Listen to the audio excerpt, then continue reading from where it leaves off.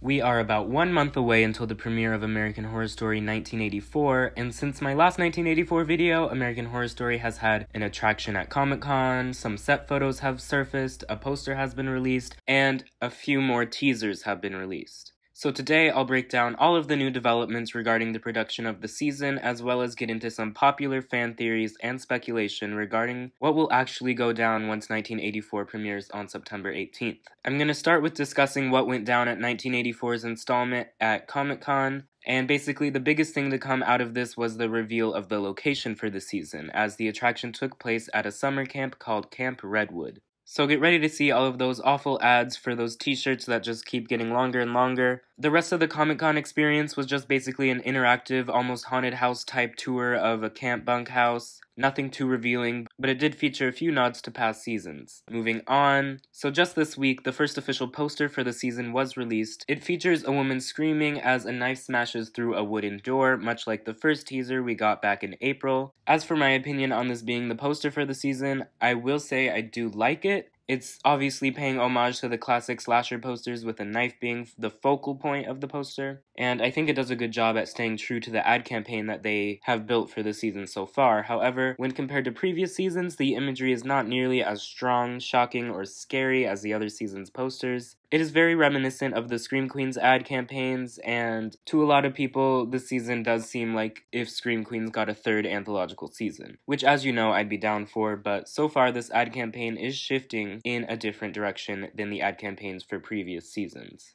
So along the same lines as the poster, we've gotten a new slew of teasers taking place at Camp Redwood. The new teasers are all a part of the American Horror Story Survivor Sweepstakes, which is now closed to enter, but basically they released a bunch of teasers introducing us to these slasher stereotype characters, and you had to choose which one you think would survive, and now they're starting to release the teasers of all these characters' deaths. My prediction for these teasers is that they're just going to end up killing them all. These teasers, of course, feature no actual cast members or characters, but it does seem that they may have been filmed at the actual set for the season, but we won't know for sure until we get some actual episode footage. So far, I'm a fan of these teasers, but once again, they are very on the nose and not at all like previous American Horror Story teasers in terms of shocking imagery and being unpredictable. These are very predictable teasers so far, but this makes me think that maybe they're exhausting all of these slasher norms and tropes just so that we're shocked when the actual season is a completely different tone than the promotional material is painting it out to be.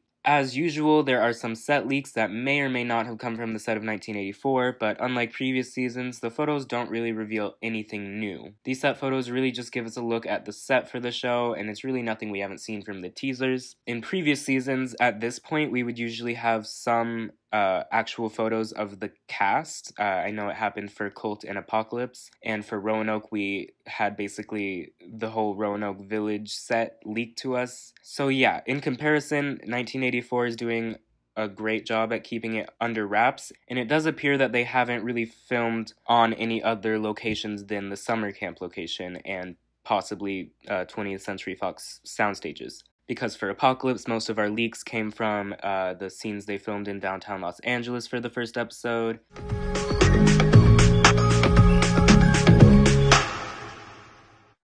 So before I move on to theories, I just want to bring attention to the large amount of false information that is being spread online about this season. Largely, this information is being spread by Twitter and Instagram news accounts run by fans, so I say news in quotations. It really gets under my skin because these accounts are spreading rumors and disguising them as official news, and people are actually believing them. I made a whole thread on Twitter debunking a bunch of false information, and I'll be sure to update it with more bullshit as I see it, but just be aware, if you see a fact or update about 1984 that is not posted by an official source like FX themselves, or genuine news outlets like Deadline or Variety, make sure there is a genuine source behind the fact before you believe it, because a lot of these accounts are not citing sources or even having sources. Also, if you happen to run one of these accounts, you should probably look into the idea of journalistic principles, and you should be citing your sources if you want to be seen as reliable. Alright, just had to get that off of my chest because it is driving me insane. But anyway, moving on to the theories. So I'm going to start with some of my own general theories and then go into some popular online theories and even some theories that you guys sent me. Theory number 1, the theme is not really a teen summer camp slasher. Now I've seen this general sentiment online, but I don't really necessarily believe this one, but knowing American Horror Story, it doesn't seem completely impossible. So as you know, the ad campaign is going all in when it comes to being very clear on the theme and setting of this season, but all of the promotional material feels like we've seen it before. And that is because every teaser and poster we've got is packed full with homages to other slashers, which American Horror Story loves an homage, so it's not necessarily out of the blue, but these teasers are purely homage and very little is new. And specifically the sweepstakes teasers seem like they're advertising a remake of Friday the 13th. It's all been cut dry and simple. Nothing particularly unique has been suggested yet, so either they'll keep this up until the premiere, or the trailer for the season will give away the twist. So the theory is that maybe the entire theme is wrong and they're doing what they did with season 6 again and keeping the real theme a surprise. Or the general setup is a cliche summer camp slasher, but then there's some other element that makes it fresh and unique. I do believe there has to be another element to this, but I think that we all know that there is a lot about the season's premise that we do not know yet. Theory number 2. The twist is that the location is actually a movie set for a teen slasher. This one has been going on for a while, and it's hard to see who said it first, but the first person to put it on Reddit was u/o Steven. So basically, going along with the first theory, the idea is that our main cast are playing actors that are filming a movie.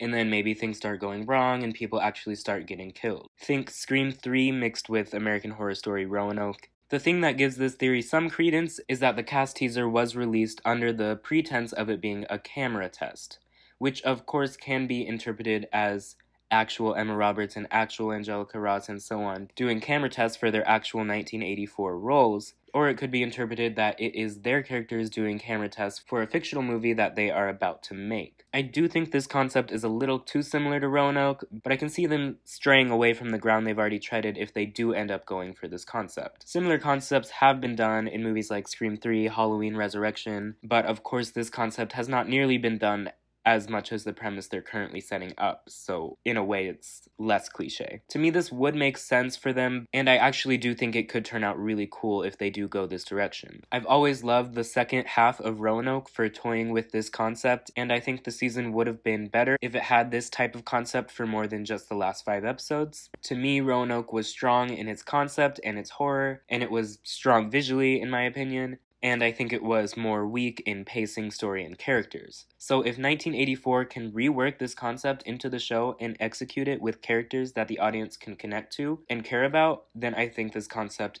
is a home run. Half of me wants this to turn out to be true, and half of me is a little reluctant. But moving on to theory number 3. This one comes from u/BLXray on Reddit, who says that 1984 may be going for a similar premise as the 2012 film Cabin in the Woods. He says, think about it, 1984 is a book by George Orwell about Big Brother watching over people, and the slasher aspect of it would come from an organized scenario where the people in charge terrorize the victims. Alright, so I do think this theory is plausible, and if you remember in my first video about 1984 after the title was announced, one of the first things I thought of was the Orwell novel. I think that the book titled 1984 will definitely have some influence on the show, as the year was definitely chosen for a reason. If the year wasn't important, I would imagine Ryan and FX would change the year in order to avoid confusion with the countless other things with the year 1984 in them, including the next Wonder Woman movie. I know the Wonder Woman poster came out around the same news cycle as the 1984 teasers, so they're already kind of being promoted at the same time.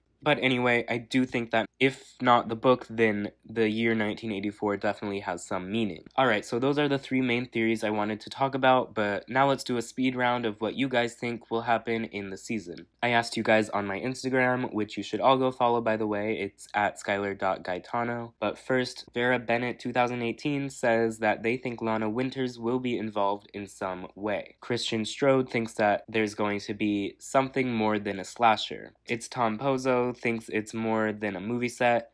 American Horror Fan thinks that Sarah Paulson will end up being the unmasked killer, similar to Mrs. Voorhees in the first Friday the 13th. Alright, so let me know your theories about the season, let me know what you think about the ones I presented in this video, and just let me know any thought you've ever had in the comments below. Subscribe for more 1984 content, and give this video a like. Follow me on Twitter and Instagram at Skylar Gaetano on Twitter and at Skylar.Gaetano on Instagram. See you next time. To freedom!